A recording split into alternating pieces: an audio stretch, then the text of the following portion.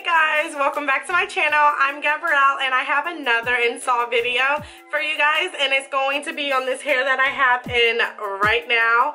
I am showing you guys, or I will show you guys towards the end of the video, how I actually cut and style this hair and everything. But before I get to that part, I want to go over like the little details about this hair. So I do have 4 bundles and a lace closure. As usual, this hair came from VIP Beauty and they sent me the Brazilian water wave texture, and I believe I had got 322s, 120, and then an 18 lace closure. All of that will definitely be down in the description box. As you guys can probably notice, the trends I've been, on with the short hair. It's just extremely hot outside and I just cannot do the long hair right now. But when you guys see how I cut this hair and how like the hair was long, you're gonna be like, why in the F did she like cut all of that hair off? Because the hair was absolutely gorgeous. Like the hair was beautiful and its original length, and it pained me to cut the hair, but it had to be done because how this heat is just so disrespectful. Alright, and I want to put in another little disclaimer that when you guys see me cut the hair, the ends will always look a little bit straight, and that happens anytime you cut wavy or curly hair. So you have to like co-wash and let it air dry and everything, and I do my little trick that I normally do, and that makes like this whole look come together because the ends wave or curl back up, so it doesn't have that like little stringy straight kind of feel to it. So whenever you do cut your curly or wavy hair, just make sure you co-wash it again so you can get the full effect of how the whole style is going to come together. Okay y'all, so I'm gonna stop talking and we're gonna get into this demonstration. So I hope you guys enjoy it, and don't forget to like, comment, and subscribe, and I'll see you in my next video. Bye guys.